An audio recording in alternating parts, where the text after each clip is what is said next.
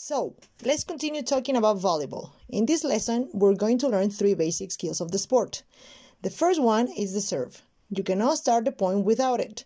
It is really similar to a tennis serve because it was taken from that movement. A player has to serve from behind the line of the court. He or she places both arms up, the ball on the non-dominant hand and the dominant arm placed behind the player's head. The ball is tossed in front of the player and he or she tries to hit it up and in front. The goal is to pass the ball to the other side and give your team the best chance to win the point. There is also an underhand serve, which can be used for younger children. You hit the ball underneath your waist and the key here is to hit it with your hand and not your forearm. And do not toss the ball, just drop it. The second skill is the forearm pass. The skill is very important because you use this skill to pass it to the setter with control, with your forearm. A player places both arms in front. The right position of the hands is with the thumbs placed in opposite directions, and one hand on top of the other. You want to make sure you are in a low position every time you execute this skill, and every time you make contact with the ball, shrug your shoulders.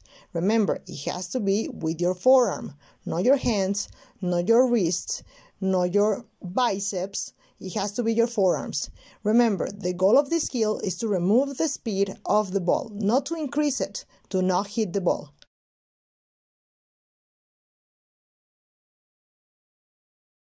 Let the ball lose speed as soon as it makes contact with your arms. The third skill is the set. The set is used to place a ball for the spiker in the best possible way. Most of the time, it is normally performed by the setter. The right way to do it is by using your fingertips. The position of the hands is like you're creating a diamond, and you have to make contact with the ball in front and on top of your head. Do not let it drop. Bend your arms and release the arms going upwards. You want to create a rainbow, a loop.